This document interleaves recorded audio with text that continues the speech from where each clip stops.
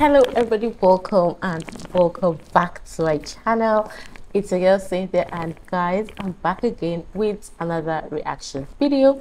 Alright, beautiful people, in today's video I'm going to be looking at brutal facts about the Warsaw uprising. Okay, so I just finished watching the Unconquered. If you haven't seen that video, make sure you go check it out. Okay, I'll link it in the description box. In that video, I was made to understand that there was something called Warsaw uprising. Okay, so it only makes sense for me to find out facts about Warsaw uprising. Okay, beautiful people, without further ado, let's get right into this video.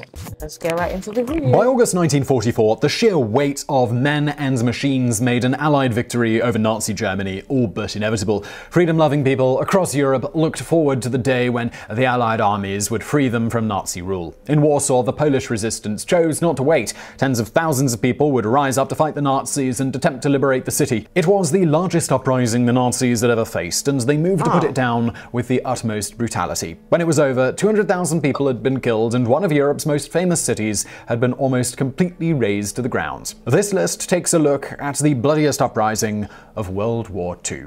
Number 10. Stalin wanted the uprising to fail. The Poles had been secretly planning their uprising in Warsaw for years. If it was to have any chance of success, then timing was crucial. Move too early and the Germans would crush the rebellion. The plan instead was to wait until the Soviet Red Army was almost upon the city. The Poles would then greet the advancing Russians, having already liberated their capital city themselves. What the Poles didn't know was that Joseph Stalin, the cold, calculating Soviet dictator, had no intention of allowing this to happen. Stalin already had his eye on the post-war world, and he wanted Poland under his own direct control. This would be much more politically awkward if the Poles could argue that they'd liberated their own capital city. The uprising began on August 1st, 1944, with the Soviet Red Army just a few miles from Warsaw. It was here, at the banks of the Vistula River, that the Red Army halted. At the same time, Soviet aircraft ceased to fly sorties over the city, clearing the way for Germany's Luftwaffe to rain down bombs on the inhabitants below. Britain's Winston Churchill asked Stalin for permission for British bombers to land on Soviet airfields, which would allow them to drop vital supplies for the Poles.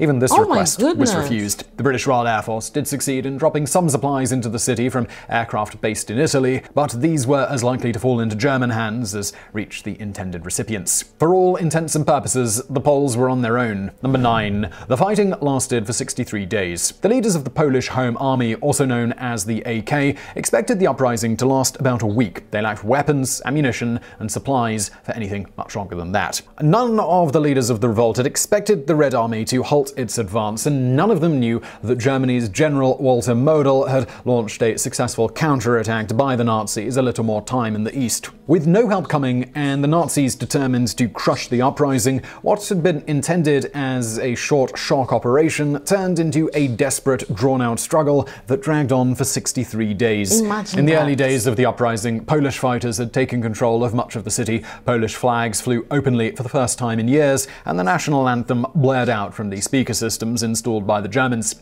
As it became clear the Germans intended to fight for the city, deploying tanks, siege artillery, and Luftwaffe aircraft against the lightly armed resistance fighters, the euphoria of these early victories gradually wore off.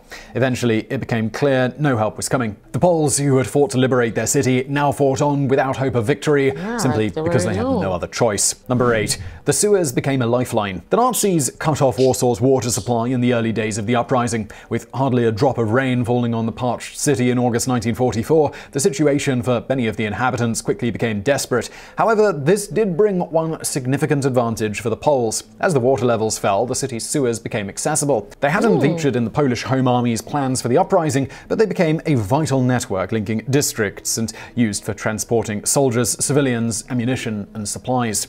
Engineers cleared blockages, street names were erected to aid navigation, and timetables were even drawn up to avoid congestion in the narrow tunnels, some of which were only 2 or 3 feet wide. Warsaw's network of sewers were often the only way to travel between districts. When the old town fell to the Germans at the end of August, some 4,000 combatants and civilians were evacuated through them to evade capture and continue the struggle elsewhere. Amongst their number were some of the leaders of the uprising. Germans soon realized what was happening, but they were reluctant to descend into the murky underworld to take on the Poles directly. Instead, they resorted to throwing grenades down manholes and even used poison gas to flush the Poles out. Number 7. The Germans unleashed one of their wonder weapons. The Warsaw Uprising was by no means an even contest. The Poles had no anti-aircraft weapons, very few anti-tank weapons, and a desperate shortage of ammunition of all types.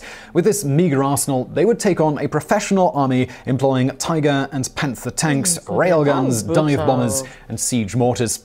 One of the less well-known weapons deployed by the Germans during the uprising was the Goliath tracked mine. This was effectively a miniature tank armed with 100 kilograms of high explosives and capable of being steered towards its target by remote control. The Goliaths could operate as mine clearance devices or even as anti-tank weapons. However, during the Warsaw Uprising, they were deployed in large numbers to target strongpoints defended by Polish fighters. While the Goliaths caused considerable destruction, the Poles discovered some substantial weaknesses to these early robotic weapons. Each machine had to be connected by a cable to its operator, and the Poles learned it was possible, albeit dangerous, to dash out, cut the cable, and disable the weapon. Hitler often spoke of wonder weapons that would turn the tide of war, but this one was judged a failure and was rarely used after Warsaw. Number 6. Hitler ordered the entire city to be destroyed. The governor of Poland, Hans Frank, had confidently assured Hitler that the Poles will not revolt. So when Germany's dictator learned of the Warsaw Uprising, he was furious. In the West, British and Americans were closing in on Paris. German towns and cities lay in ruins, and Hitler himself had almost been killed in an assassination attempt, and he was now in constant pain. The last thing he wanted was a rebellion which would disrupt his lines of supply in the east and perhaps even spread to other cities. Himmler, the brutal chief of the SS, saw things differently. He persuaded Hitler that the uprising was a blessing in disguise. It was a chance to completely destroy the city of Warsaw. With the city wiped from the face of the map, it would never trouble future generations of Germans. Hitler had spoken of destroying cities before, but this was the first time he'd attempted it. Artillery and dive bombers pounded the city, killing thousands of civilians and reducing buildings to rubble. Once a region had been cleared of Polish fighters and anything of value had been looted, demolition teams moved in to flatten anything that remained. More than 80% of Warsaw's buildings were destroyed, and 30% of those were demolished after the uprising had already been defeated. For the Nazi war effort, this was counterproductive. The German army could have used Warsaw as a strong point against the advancing Soviets. Instead, and at great effort, the city was all but destroyed before the Red Army arrived. Number 5. The Germans sent their most brutal commanders. The crimes committed by the Nazis in their efforts to destroy Warsaw were amongst the worst of the war. In order to ensure that no mercy would be shown, Himmler turned to some of the most sadistic and ruthless commanders in the entire SS. One of the most notorious was a personal friend of Himmler's named Oskar Dahlwanger, a convicted rapist described in a police report as a violent, mentally unstable alcoholic. His methods were so brutal, even some senior Nazis complained about him. The Dahlwanger brigade he commanded contained large numbers of violent criminals who had been released from prison on the condition that they fight for Germany.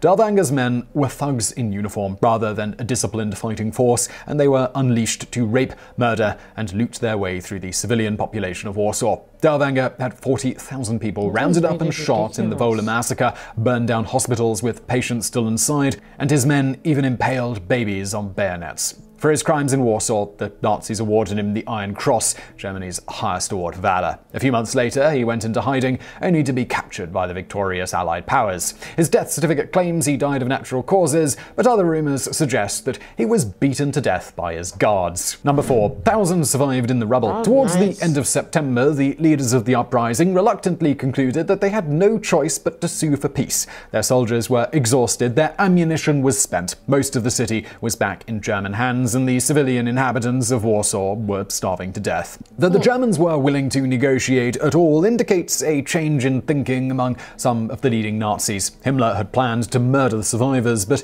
it had begun to dawn on him that the Allies might just win the war. Bizarrely, he thought that the Nazi Party might survive with him at its head and as Germany's new leader. He did at least have enough awareness to realize that slaughtering the inhabitants of an entire city would probably count against him in those ambitions. The Poles were able to extract a promise that the civilians would not be harmed and that Polish fighters would be accorded the rights of prisoners of war. Representatives of the Polish Home Army were even permitted to view the proposed labor camps. On October 2nd, 1944, the Poles officially surrendered, and 150,000 civilians began to be loaded onto trains bound for labor camps deep in the Reich. Thousands more, especially the city's few surviving Jews, didn't trust the Nazis to keep their promises and chose to remain hidden in the ruins of the city until the Red Army finally arrived in January 1945. Number 3. Operation Tempest. While the French resistance is probably the most famous of the World War II resistance movements, the Polish Home Army was Europe's largest and best equipped underground force. It was led by the Polish government in exile, which was based in London and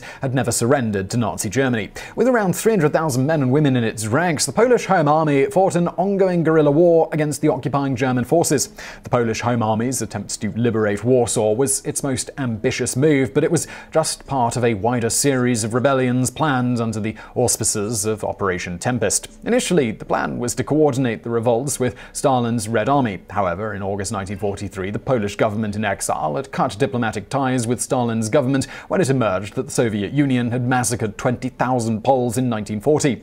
Unfortunately, Operation Tempest had limited success. This was largely due to Stalin's hostility. As the Red Army advanced, it disarmed and even imprisoned Polish soldiers. Number 2. Himmler tried to recruit the survivors. The Poles put up a heroic fight in Warsaw. The Nazis defeated them through superior numbers, weapons, and extreme brutality, but they still lost 20,000 men in the process. Even after the death and destruction Himmler had brought upon the city, he believed he might be able to convince the Polish Home Army to join the Nazis and fight against the Soviets. General Bohr, the leader of the uprising, was imprisoned in Kolditz Castle, where Nazi officials attempted to gain his backing for an anti-Soviet alliance. Bohr refused. Nazi attempts to recruit survivors from Warsaw were similarly unsuccessful. Almost every nation overrun by the Nazis produced its fair share of quislings, collaborators, and sympathizers. Even Himmler's supposedly racially pure SS fielded units from the Soviet Union, France, Belgium, and even India.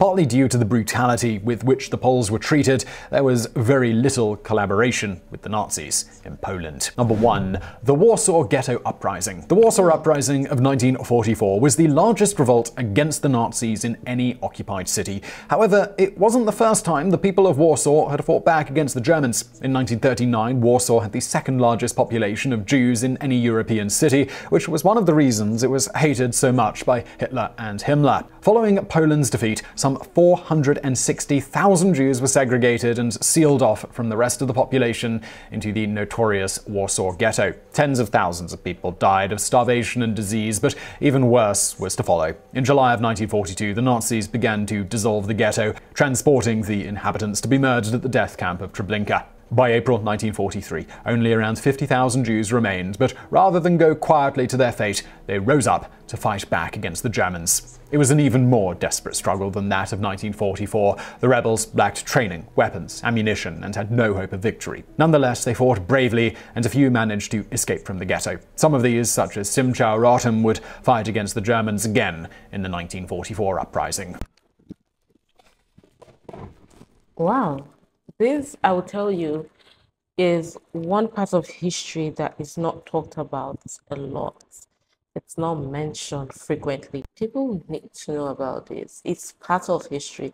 It's part of the world's history. Looking at all these 10 brutal facts about the Warsaw Uprising, my respect just goes straight to the Poles. They were so strong, they were so brave, and they were so determined. And all that happened, all these brutal things I saw that happened, and yet they're still standing strong like it never happened to them. I'm amazed at how they have grown, how they have healed, and how they have developed after everything. This is the first time I'm getting to know of what happened in Warsaw, like specifically what happened in Warsaw. Generally what people are taught is, Poland was invaded, then led to a lot of countries being involved. But talking about what exactly happened in a city in Poland was not mentioned. Like, it's not talked about a lot. So looking at all these things just opens my eyes to what history is about. But yes, guys, let me know what you think about this video in the comments. I've come to the end of the video. I hope you enjoyed it. If you did, don't forget to give the video a fast thumbs up. And if you are not subscribed to the channel, consider subscribing to the beautiful channel. Okay, and also guys, don't forget to click the bell just beside the subscribe button, so anytime I upload a video like this one, you definitely be the first to know. Okay, all right guys, with that being said, I'll see you all in my next video. Bye.